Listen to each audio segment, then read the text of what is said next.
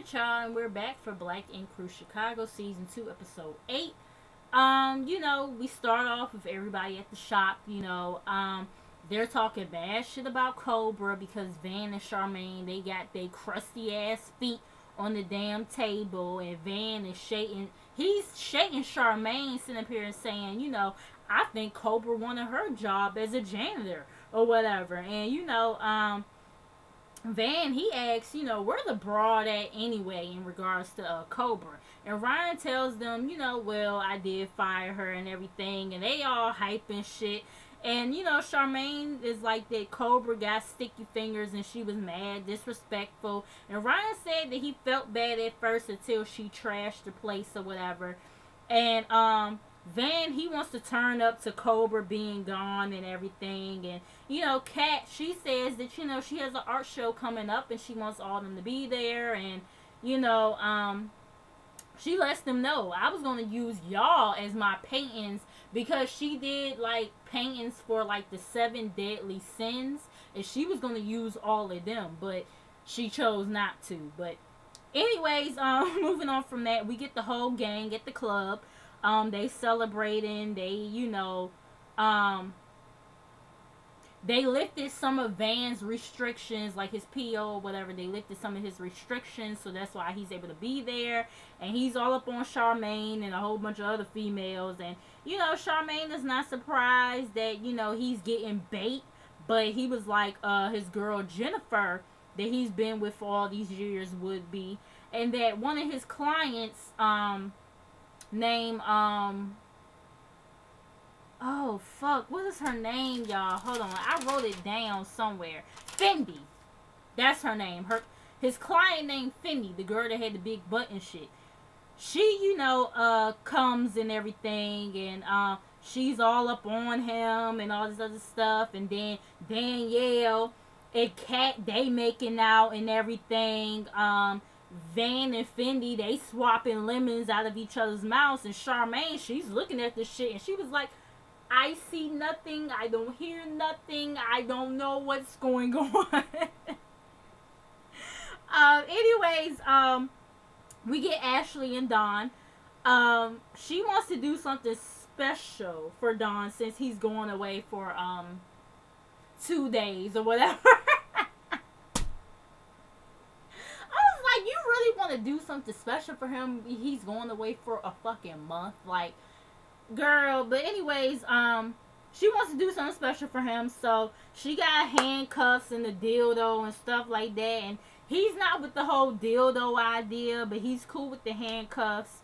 She's in a corset and everything, and he's glad that she's being supportive. And he wants to go back to the Dominican Republic where he proposed to her at, so they could get married and all this other stuff. And I'm like, and then Ashley got the nerve to be hype and shit, and she's ready and everything. And he was like, she said yes, just like she did the first time and all this other stuff. And I said, see, right there, him saying that to me, it just make me feel like in a way he know that she not going nowhere. But anyways, moving on from that, so we get the fellas. They're smoking cigars at this place or whatever. Don tells them the news about him wanting to move the wedding up. And, Ryan is like, in his confessional, he like, motherfucker, you just had a baby mama pop up on you and shit like that. And now you talking about moving up the wedding? And, Ryan says that, shit ain't been that damn good. And, Don says that everything was pretty much his fault and all this other stuff. And he just wants to do right. And Ryan says he's going to be supportive and this is what he wants to do. And all the boys are pretty much in. Even though Ford has his, kind of, his opinion on it. He feels like Don is rushing it because he's about to go to jail or whatever, but he admires what he's doing, trying to do for his family and everything. Moving on from there, we get Charmaine. She comes back to the radio station where Johnny is at, and she wants I'm sorry, no. Johnny says that, you know, that she needs work and everything, and she says that she's been practicing, and, you know, he says that, you know, he hasn't given her another chance yet. It's just a simple fact that she's emailed him 100 times and, you know, called him 100 times, and that he's scared that she's gonna pop up at his house next. But, you know, she gives this speech or whatever about why she, you know, would be good for the job and everything. And he says that she's going to give her another chance, but if she blows it, that's it. Is no more opportunity for her. So, soon as she, you know, goes in, you know, and does her thing, she does a way better job. Way better job than what she did the last time. And I'm not going to lie, I really was proud of her. So, he says that he'll bring her on board or whatever, you know, and that he does see the potential in her, and she FaceTimes her mom and tells her about it. Van, he's with his girlfriend, you know, at her favorite hookah spot, and, you know, he's feeling guilty about the other night, so that's why he brought her there and shit. He says that him being locked up made him realize that he's not ready to be tied down. I'm like, motherfucker, you was only locked up for 4 months, and then on top of that, you was in a fucking boot camp. You wasn't in county or some shit. You feel what I'm saying? And it's like, you've been with this girl for a minute now, and... But, whatever. Anyways, she doesn't feel like, you know, that she's been getting a lot of, you know, a lot of alone time with him and everything, and that she cherishes these moments with him. And that she doesn't want him to be all about work, work, work all the time. And as she's saying this shit, he gets a text from a client or whatever. She's annoyed. She grabs his phone, and she sees that it's the Fendi girl or whatever that's on his phone, shaking her ass and shit. And he says that they not fucking or whatever, and that they only exchange lemons at the club, and, you know, he wants to have fun, and he's not suitable for one woman. And, you know, Jennifer, she's feeling some type of way about all this shit. And, you know, he was like, I like to get freaky. And she was like, okay, well, how freaky you want to get? And he was like, you know, I want to have a threesome. And she's like, nigga, that's it. You know what I'm saying? She was like, that's some basic ass shit. She was like, we can have a motherfucking orgy. I was like, girl. But, you know, when she says that he's hype about all this shit because he doesn't have to lose his girl behind this, but I just don't never see nothing good coming out of threesomes. That's my opinion, you know. I'm selfish, you know. I just don't see nothing good coming out of that shit, but whatever. Anyways, moving on from that, Ryan, he tells the girls about the Dominican Republic, you know, back at the shop or whatever, and that he's going to rent a house, and Ryan says that the girls ain't got to go to the wedding. So he planned on not telling them about this shit. He was like, they could just chill at the crib. Before is the one who spills the beans and says that, you know, Don gonna get married and everything, and the girls, they looking lost as fuck. Ryan says, you know, I'm just inviting y'all on this trip, and Charmaine, she's kind of feeling some type of way, and she keeps on making scenarios up in her head about Ashley friends trying to jump her again and all this other stuff. And that they telling, you know, Van and Ryan telling her like, no, I don't think it was Ryan, I think it was Van and Ford. They was telling her like, slow down, big fella, like, you know, chill, like, you know, it's not gonna be all that. You're not gonna be at the wedding. Charmaine says she's not going, and Ryan is like, well, suit yourself then. I mean, fuck, we gonna have fun regardless.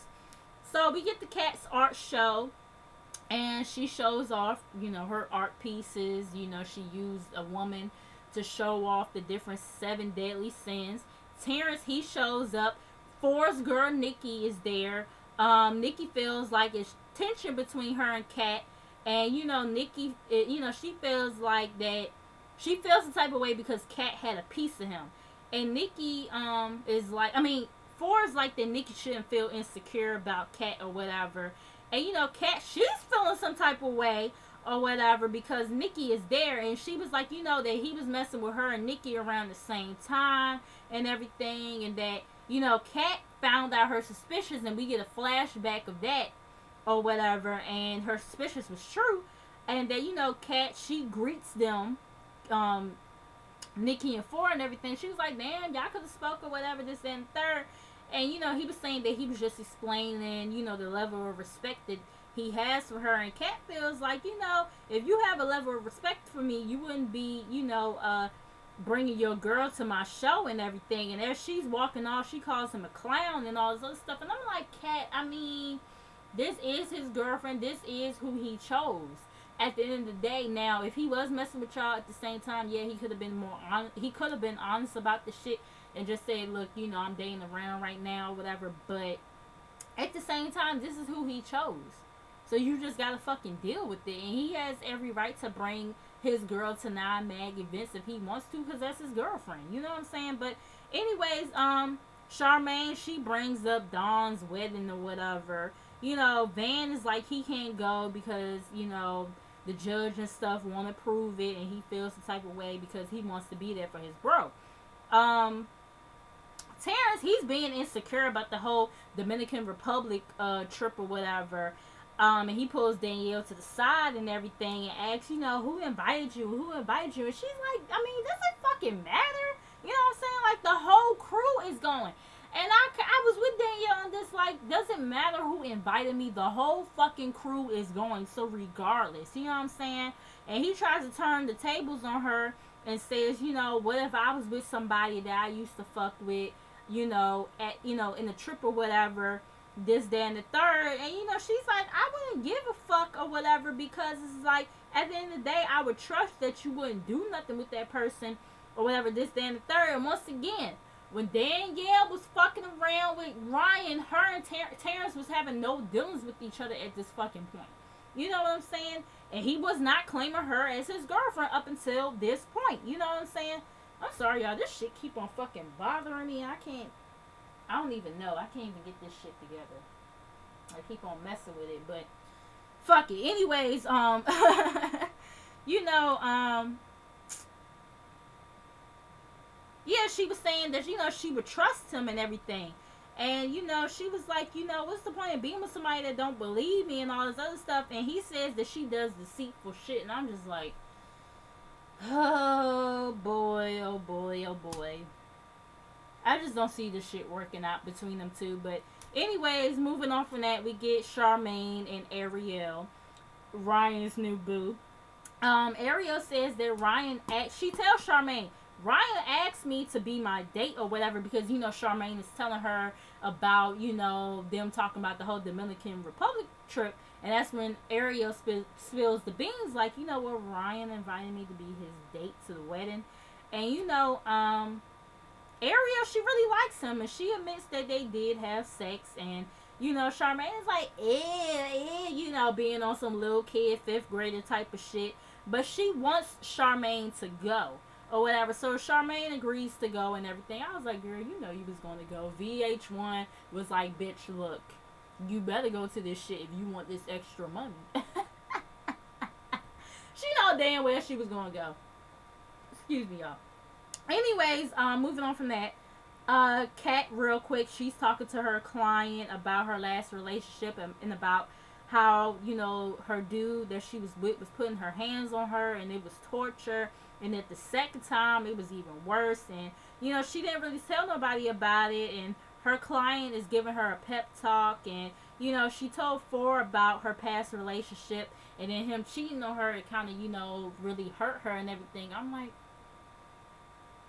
I mean, I'm not, you know, I sympathize with Kat. Well, empathize with Kat, because I ain't never had a motherfucker put his hands on me. I wish a nigga would, and I don't fight back. You know what I mean? But I empathize with her, you know, with that situation, because that is fucked up. But at the same time, Ford wasn't your man. He wasn't your man. You know what I'm saying? So he didn't cheat on you. Like I said, he could have been more truthful about what the fuck he was doing, but he wasn't cheating on you per se. You know what I'm saying? But I do feel bad that that happened to her, you know, in regards to her, in regards to her last relationship and everything. And she says that she felt embarrassed and all this other stuff about, you know, even going through that shit. That's why she didn't tell nobody about it. So, we get the rooftop party, you know, Four and Twista, they performing their song. Kat feels uncomfortable with Nikki being there, and you know, she expected more from 4, and Nikki, she approaches Kat. And even and she asks her, you know, what's the issue or whatever. And Kat is like, you know, I don't have one and everything. And, you know, she was like, there's just that 4 was messing around with us at the same time. And Nikki was like, no, he wasn't. So stop saying that. And she was like, you know, Kat is just jealous because it wasn't her and everything. And, you know, Kat is like, my problems is with 4. It's not with you or whatever. And, you know, Kat is like, you know what I'm saying? I'm not trying to fight this bitch or whatever, but I will fight a big bitch too if it's necessary. And you know, Nikki is like, you know, I heard at the art show you called me a bitch and a clown, and you know, next thing you know, Kat is like, you know, keep on trying to plead her case and everything, and then Nikki hits her or whatever, and then Kat, no, I'm sorry, yeah, Nikki hits her and everything, and they going at it or whatever. Security comes in. Kat is like, she's not about to fight over 4 and all this other stuff. Danielle is like that 4 needs to come get his bitch or whatever, touching, you know, one of the members of the crew. 4, he automatically assumes that it was Kat that started the whole situation, that she was in the wrong. Charmaine and Danielle is trying to tell him, no, like, your bitch started this shit or whatever. Now, I will say, Nikki, she did start the shit. She did start it by walking up on Kat, you know, saying all this stuff because of her insecurities or whatever from the conversation that she had with 4 earlier in the episode. She still was feeling insecure and everything. I understand, you know, 4 being by his woman's side and all this other stuff, but maybe he should have tried to get the other side of the story or whatever. And, you know, check everybody that was involved. I mean, I wouldn't have want him to check Nikki right then and there, but, you know, at home, you know, on some type of shit, tell her, like, hey, man, you know, you can't be just walking up on folk. I already told you what the fuck it was. You shouldn't have walked up on her, you know what I'm saying? If he was going to check Nikki, I would have rather him did it at home. You know what I'm saying? But I do understand him being on his girl's side at the same time. But for him to automatically assume the worst in Kat, it was kind of fucked up, you know, in that situation. But y'all tell me how y'all feel about the shit. If it was some shit that I left out, y'all put it down in the comments below. Y'all, you know, make it do what it do. Make sure you guys like, comment, and subscribe. And I will see you guys in the next video. Peace.